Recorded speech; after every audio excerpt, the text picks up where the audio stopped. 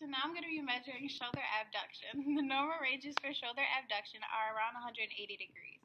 So we're going to have our fulcrum at our acromion process, our stationary arm parallel to the sternum, and our movable arm following her medial epicondyle. And whenever she's ready, she's going to abduct as far as she can.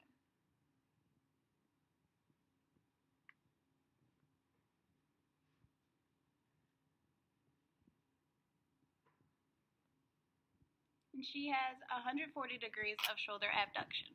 So now I'm going to be measuring shoulder adduction. The normal range for shoulder adduction is about 40 degrees. So I'm going to line my fulcrum with her acromion process, have my stationary arm perpendicular to the floor, and follow her medial epicondyle in. And whenever she's ready, she's going to adduct as far as she can.